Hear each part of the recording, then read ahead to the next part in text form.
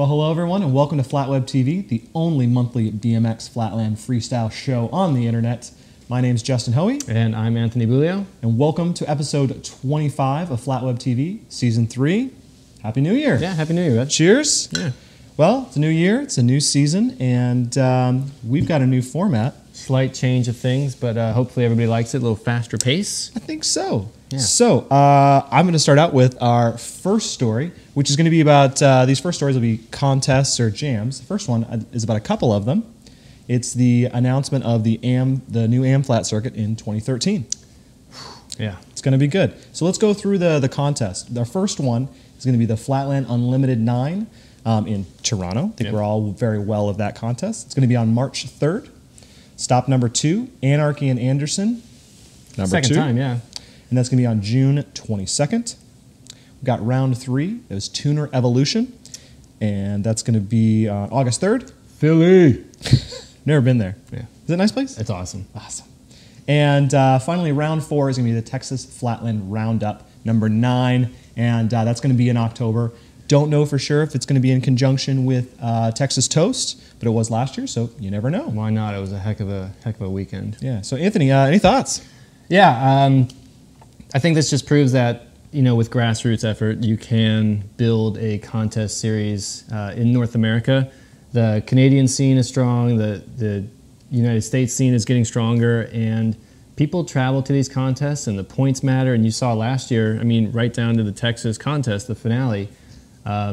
It was close, you know, in AM, Expert, Pro, all those classes were hotly contested. So just cheers to those guys for doing it, and cheers to the riders for supporting it. I only went to one, but it was the most fun I had last year.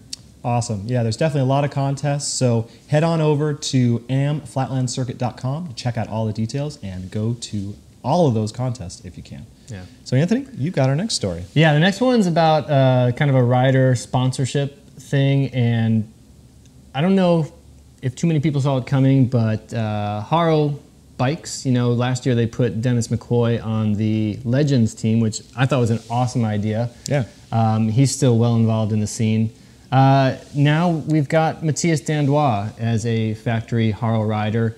He's riding the Dennis Anderson SD V2 frame. It's a 20.8 top tube, so more his style, larger, more room, bigger frame, rugged frame. Yep. And as a brand ambassador, I mean, you've got folks like Terry Adams who knows how to represent a brand very well, and Matthias, who just travels everywhere. I mean, I think it's a perfect fit for Haro. I wholeheartedly agree, and we were talking about this earlier, but Matthias really does a good job of really bridging that gap between, you know, the flatland world and the street world of today. You know, many kids are, you know, as you're starting to ride, you're doing a lot of different things, and I think he's going to do a great job bringing that next generation of flatland riders to the scene. Well, at the Lumberyard Skate Park here in Portland, how many times do we see the street guys come down and just practice hang fives? More so than I ever have. Every session. So I think it's a great move for Haro, a great move for Matthias. He's out there, and it's just going to do good things for BMX in general. Absolutely. Yeah. Dum dum, beetle dum dum, beetle dum dum, beetle dum dum. There was a turtle by the name of Bert, and Bert the turtle was very alert. When danger threatened him, he never got hurt. He knew just what to do. He ducked and cover, ducked and cover. All right, our next story is a parts story, and the part in question is one that maybe has the biggest love-hate relationship with Flatlanders. I would agree with you. You know, I think about all the parts over the years that I've despised, whether it was my brakes, my rotor detangler, whatever you want to call it. My very, very first part that I had the most frustration with as a Flatlander was my Freecoaster. Yeah. And many of the Freecoasters over the years have caused me a lot of grief. But I think there's hope on the horizon.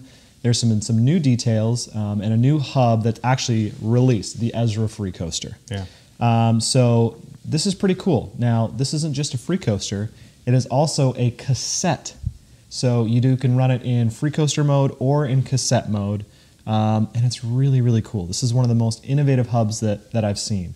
There's a great little breakdown from bmxer.de that shows the internals of this thing. So you can see it's got some great technology behind it from Freecoasters, but also like the pause from the cassettes. Exactly. So some really great stuff.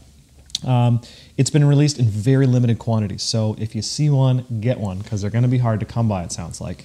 And just a quick rundown on some of the other specs. You're going to be able to get it in black, red, gold, blue, or purple.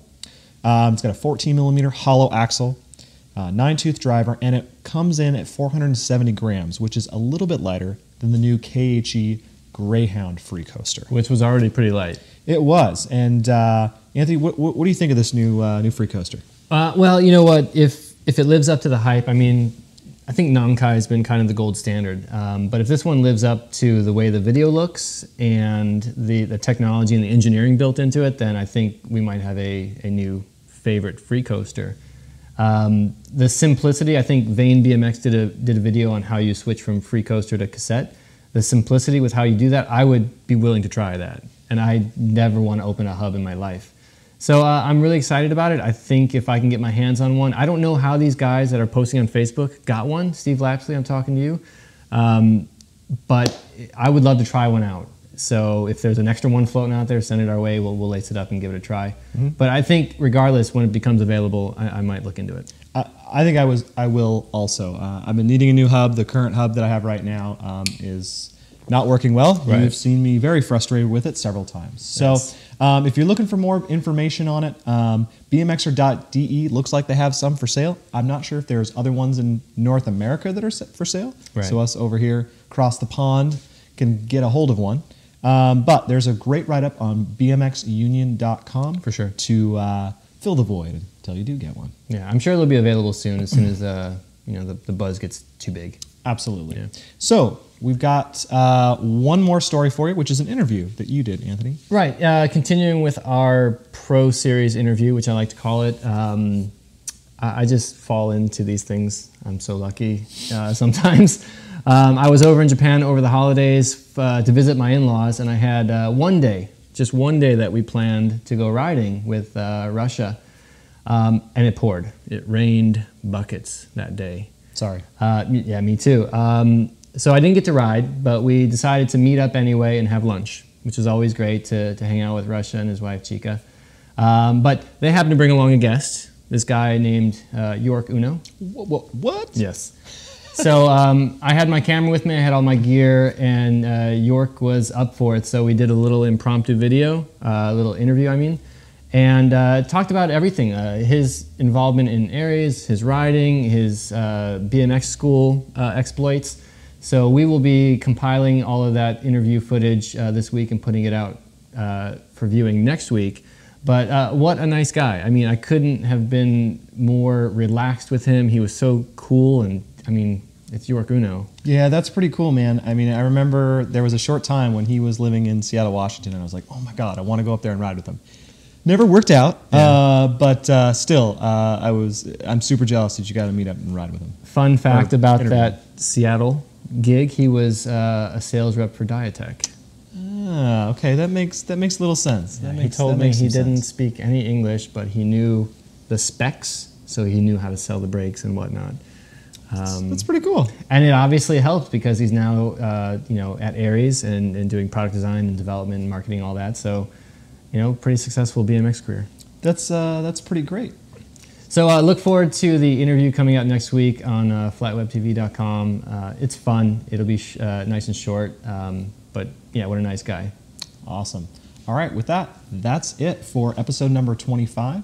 And we thank you guys for watching. Be sure to check out the video on all the places, Vimeo, YouTube, iTunes, pretty much wherever. And make sure to share it with your friends on Facebook and on Twitter. Yeah. So with that, my name's Justin Hoey. I'm Anthony Bulio. And this was FlatWeb TV.